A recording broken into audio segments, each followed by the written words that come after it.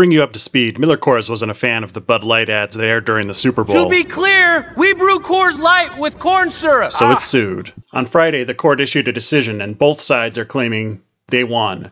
MillerCoors said, "We are pleased with today's ruling that it will force Anheuser-Busch to change or remove advertisements that were clearly designed to mislead American public." But Budweiser, they issued a whole press release that says, "Yesterday's ruling is a victory for consumers as it allows Bud Light's Super Bowl advertising to continue." Well, who's really telling the truth? Let's take a look. Hi, I'm Frank, and this is Beer Esquire, looking at beer and the law. The corn syrup attack came on the heels of several years where Miller has been trying to distinguish itself from the top-selling beer in the country by saying, Miller Lite has more taste and less calories. So this advertising has always annoyed pedants because it should really be fewer calories, and saying more taste doesn't make sense because in a very real way, the reason that reviewers say that Miller Lite tastes better is it has less taste. It tastes completely neutral. But Miller's advertising obviously annoyed Anheuser-Busch, enough so that they decided to roll out this Super Bowl campaign attacking the number 2 and number 4 top-selling beers in the country. Never mind that they're actually losing most of their market share to Mexican lagers and craft beer. No, let's get these corn bastards. Miller Lite uses corn syrup. How did people react to the ad? Well, in the first place, corn farmers were pissed. We feel food is a national security issue because of the quality that we provide. But in the beer industry, people weren't that impressed. For one thing, plenty of Anheuser products, including lots of stuff that's branded as Bud Light, uses corn syrup. And not just corn syrup, but in some cases high fructose corn syrup in the finished product. So it seemed a little bit hypocritical for Bud Light to take this stand. And craft brewers, our sort of independent experts, were likewise unimpressed. Just as much junk as any of the other big brewers. And here's the bottom line. This is the head brewer of New Glarus explaining that the corn syrup actually doesn't wind up in the finished product. It's all fermented out. Corn syrup is fermented out. It's basically right. It's not that they're adding corn syrup to the beer that's causing calories per se as sugar. It's fermented. So whether you use rice, corn grits, or wheat, or corn syrup, I think that you're going to have the same outcome, which is to dilute the flavor of the beer.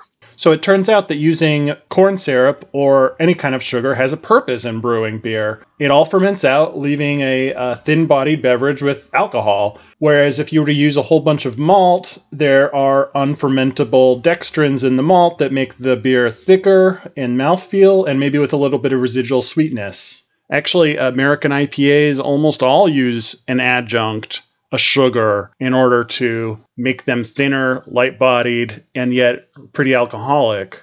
And the sugar that's used by a lot of American craft IPAs is dextrose, aka corn sugar, aka basically the solid form of the stuff that Coors and Miller are putting into their light beers, and for a very similar purpose, so that they have a very light-bodied beer. I mean, you could also argue, and it's undoubtedly true, that the reason they're using corn sugar as opposed to cane sugar or something else is because it's cheap. And yeah, it is. But the public doesn't know a lot about simple sugars or fermentation. The public seems to really not trust corn syrup, and they reacted strongly to this ad. They regard it as one of the best ads in the Super Bowl. I mean, like, compare it to the ad Anheuser ran for Michelob Ultra, the ASMR ad.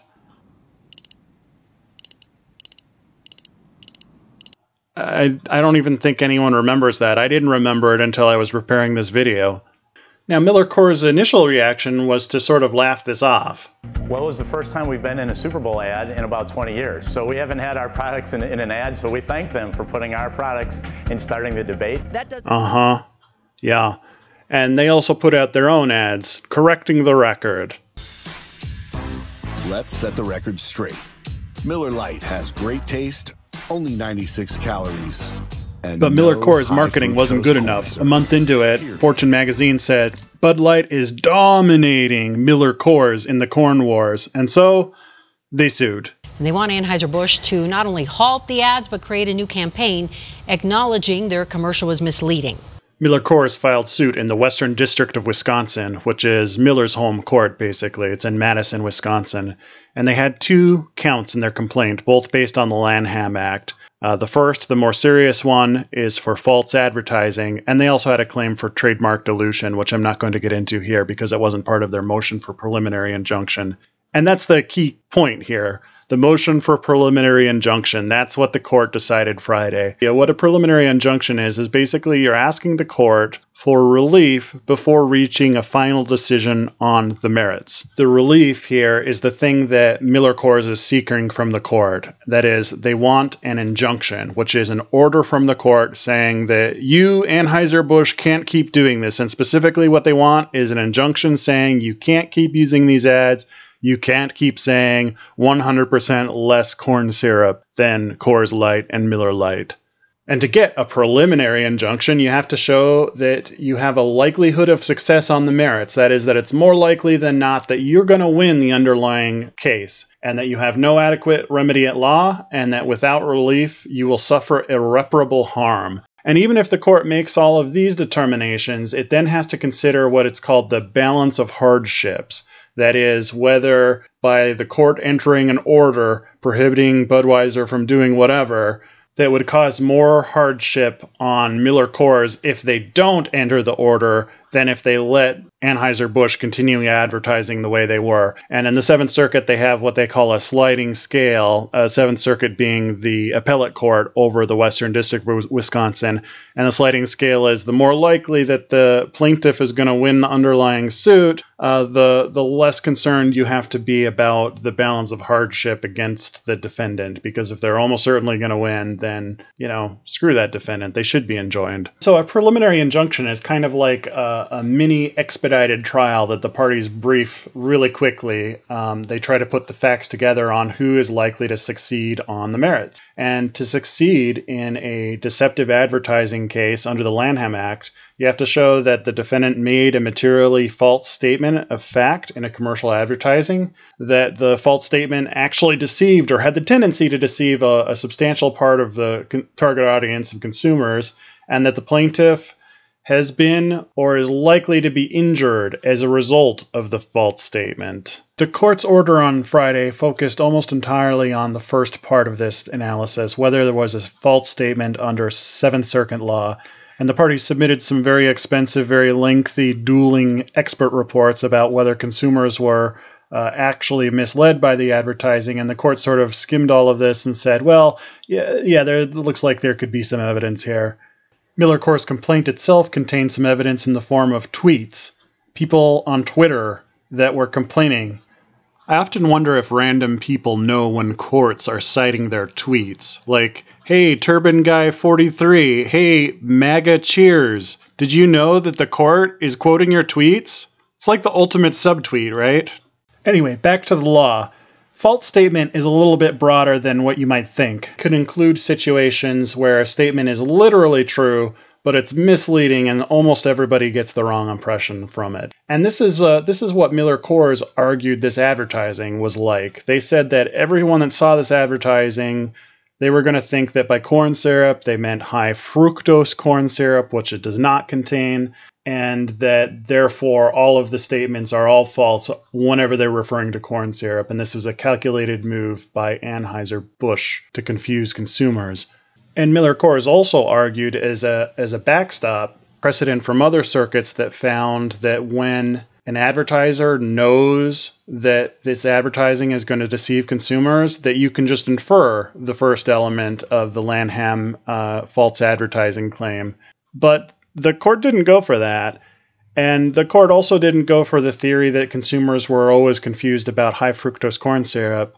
So in a couple of important ways, MillerCoors was not that successful on this motion, in spite of a lot of reporting I've seen that sort of treats it as a MillerCoors victory. It's a very modest victory because the court looked at the different advertising claims in detail, and it separated them into 4 different categories. The first category is statements that Miller Lite, Coors Light are made with, brewed with, or use corn syrup. And this was kind of the most important claim. It's in the original Super Bowl ad. It's in almost all of Anheuser-Busch's Bud Light ads about corn syrup. And the court found that it was literally true.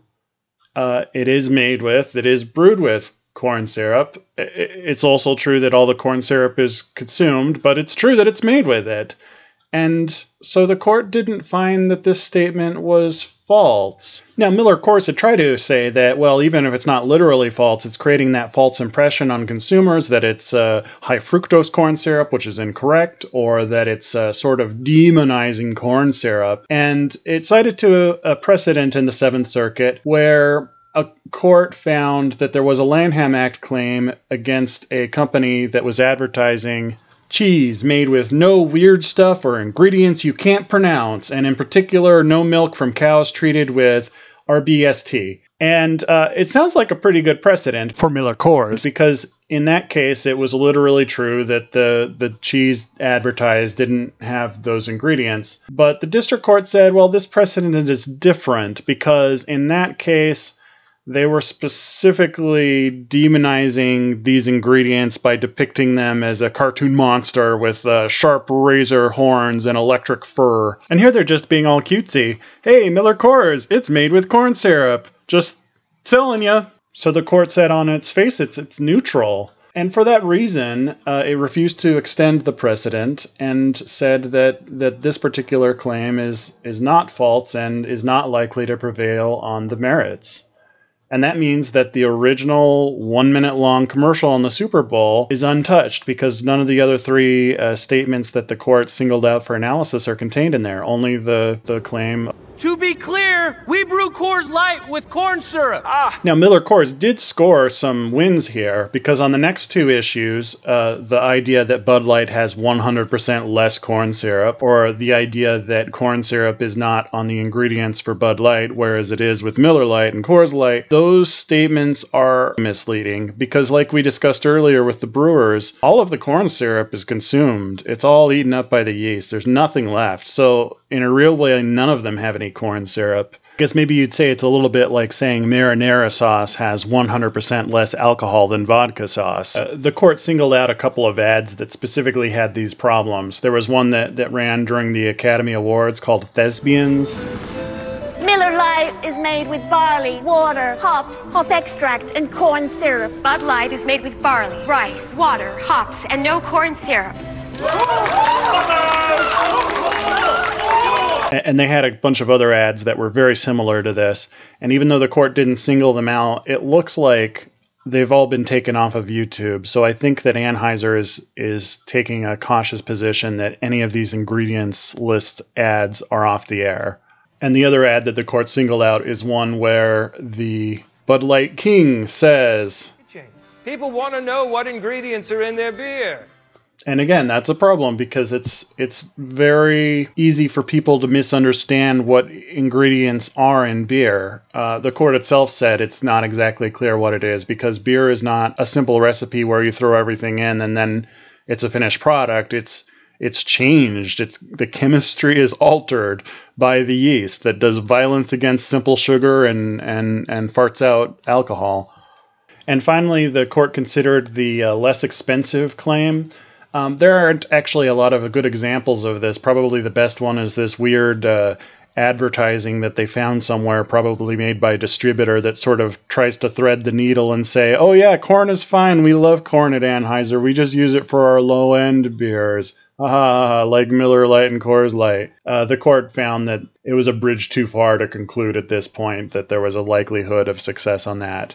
So the end result is a couple of the more obscure Bud Light commercials are going to be enjoined, meaning that it would be against the court's order, that the court could find it in contempt if they continue to run these ads. And like I said, they've already taken them all off of YouTube. But the main thrust of the ad campaign, it's still in place, along with the original 1 minute long ad, which is why after the decision was announced, Anheuser said, we're running new ads this weekend.